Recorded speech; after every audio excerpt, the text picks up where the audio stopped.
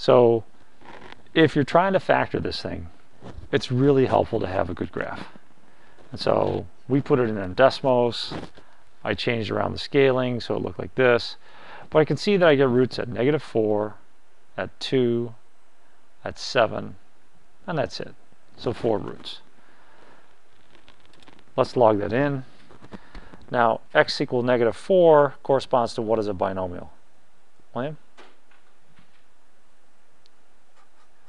X plus 4. And then keep going. X. Good. So those are all our binomials. Now let's look at the behavior of the function at these roots. So coming back to our graph, what kind of behavior, bounce, wiggle, or straight through, do we have at -4? A bounce. And then, good. Yeah, they're both straight through. They don't kind of wiggle through. That would mean they kind of, you know, skim the x-axis near the root for a little bit, but neither of them do. Now, what multiplicity do you associate with each of these? With a bounce.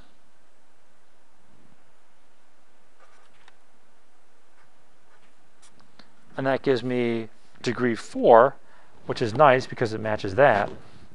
So I can rewrite this now as p of x is x plus 4 to the power 2, and then x minus 2 to the first power, which I'm just going to ignore, or not write. I'm not going to write first power for each of those, but there you go. So knowing the correspondence between roots and factors, and then understanding a little bit about the bounce and wiggle stuff, man, you get your factorization really fast.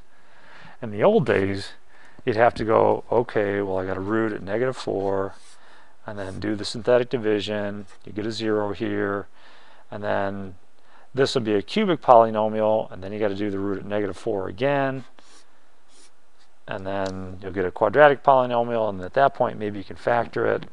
I don't know.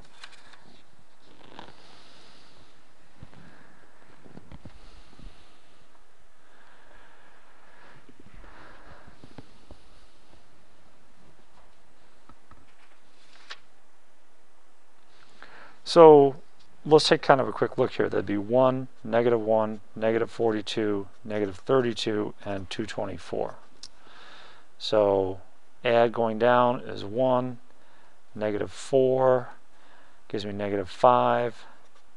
That gives me a +20, and -22, and then +88, and that's going to give me 56. And then a -224 gives me 0. So great. Now I know that -4 is a root twice. So I'll do -4 again. And that's going to give me 1, -4, -9, +36, +14, -56, and 0.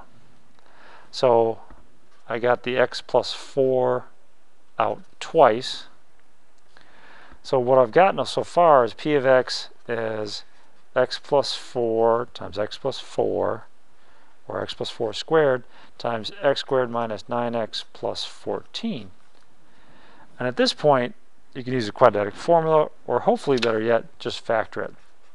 X plus 4 times x minus 2 times x minus 7. And that'll still be squared. So you can get it this way. It's just longer. Nothing wrong with it. I prefer, you know, re-engineering it based on the graph. I think that's faster, but this works just as well.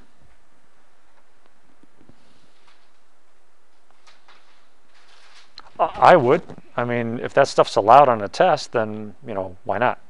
I mean, I think you saw that this is a lot faster than all this stuff. Okay? Just be careful that if you have something that has fractions, say, you know, if you have x equals 1/2 or x equals -3/2, that when you turn these into binomials, you actually get rid of the fraction part. So this would be 2x equals 1 or 2x minus 1 equals 0. And the same way, this would turn into 3x plus 2 equals 0. So you want to use the binomials that don't have fractions. Because if they do have fractions, it probably won't line up with what you're trying to finish, factor. Because the leading terms would end up being like an x to the third or x to the fourth as opposed to a 6x to the fourth. So you need to get rid of those fractions when you're going backwards from root to binomial. Okay? Cool. All right, good luck with this.